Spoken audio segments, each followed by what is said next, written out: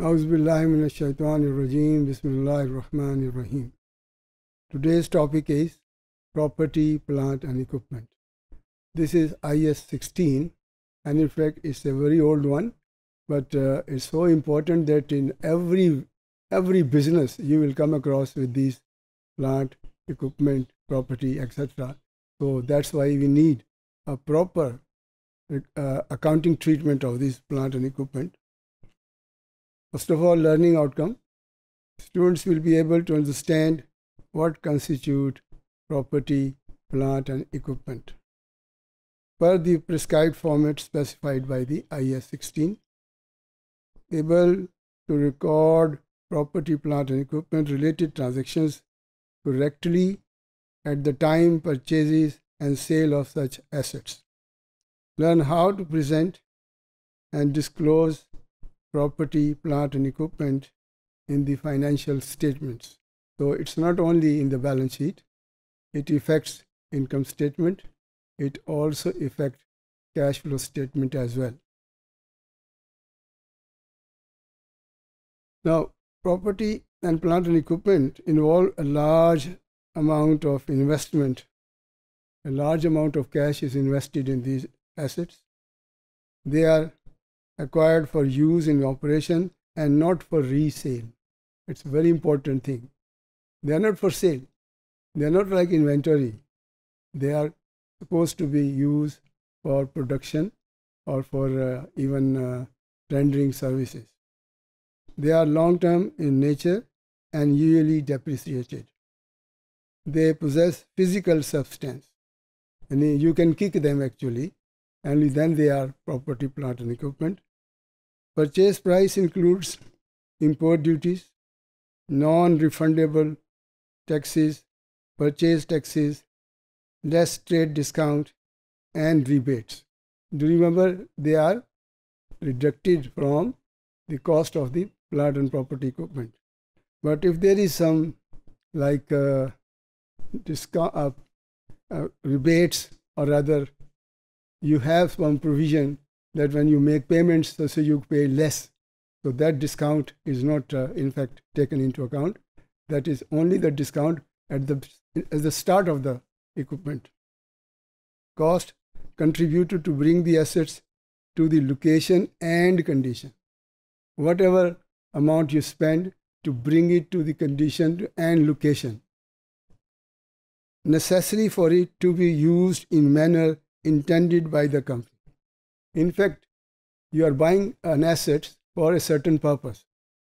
So till such time that asset is start giving you the intended output, all expenses to be added to the cost. Then spread the cost over its estimated useful life, which is depreciation. In fact, we are using these assets and continuously they are reducing their value also, because if you use something, obviously there is a reduction in its value. Cash paid on acquisition shown in cash flow statement, assets reported in a balance sheet, and depreciation is reported in the income statement. As I said earlier, this affects all those three important statements. IS 16 deals with the issue by being clear that an item of property, plant and equipment should be recognized as an asset if only if it is probable that the future economic benefits associated with the assets will flow to the entity and the cost of the item can be measured reliably. Because that's also very important, that how the cost is measured of in a particular assets.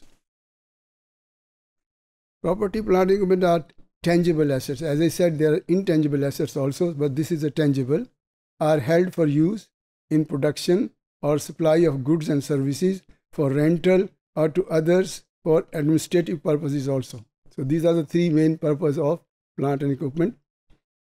Are expected to be used during more than one accounting year. I mean, it will be a long-term assets basically.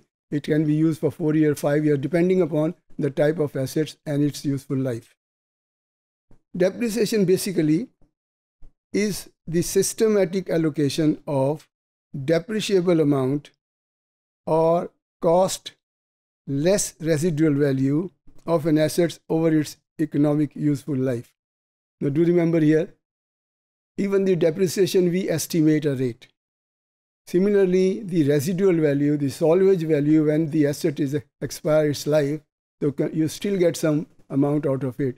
So we have to make an arrangement, we have to make an estimate about the life and about the residual value, and then we calculate the depreciation, because cost minus residual value is the depreciable value of an asset, and that will be allocated systematically. That's important. It's not that you can do, charge any amount to the profit and loss account in any year. No, there should be some systematic methods to be charged to the income statement. Method of depreciation, look, there are straight line method. Usually this is all over. People charge regularly that if an asset is of, let's say, 5 years, so each year same amount of depreciation they charge to the income statement, and the accumulated depreciation is credited. Reducing balance method or sum of year digit method. Now this is again an important one.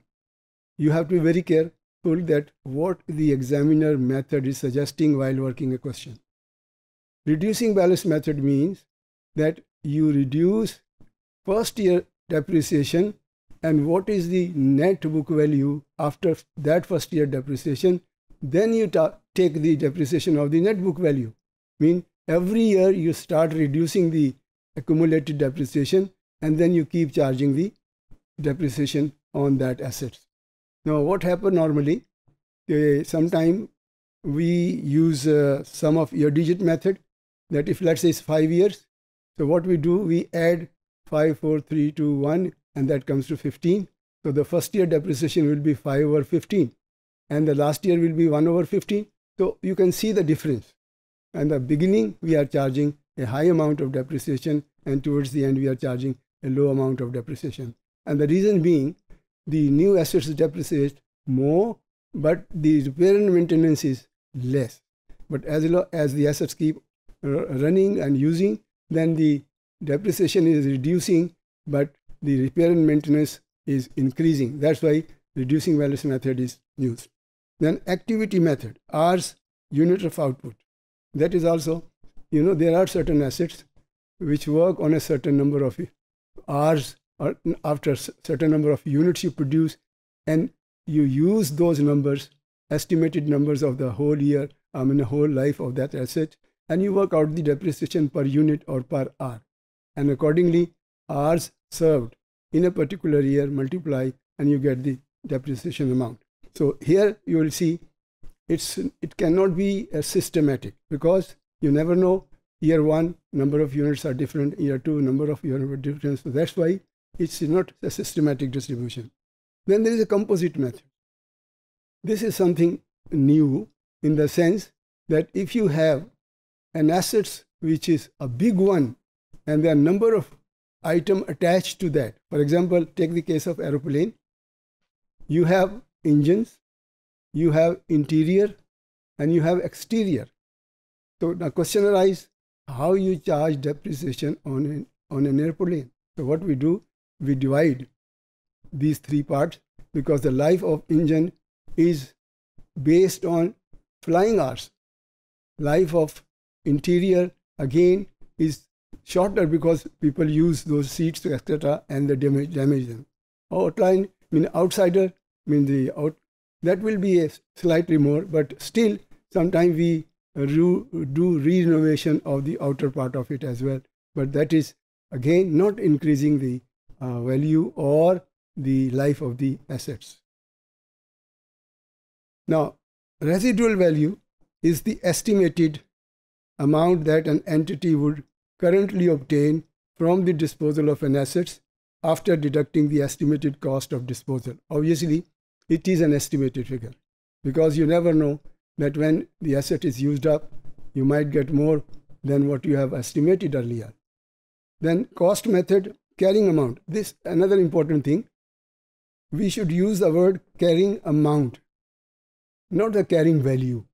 Carrying amount is the amount at which an asset is recognized after deducting any accumulated depreciation and accumulated impairment losses. depreciation is okay, but so far impairment loss is concerned, that will be covered in the next topic, impairment of assets. And fair value method, so sometime we also look into that assets will be reported in the balance sheet income statement on the basis of fair value. And again, it's an independent standard on it, so we will discuss it separately, that how the fair value of certain assets are determined. The buyer and seller act in their best interest. Thank you very much.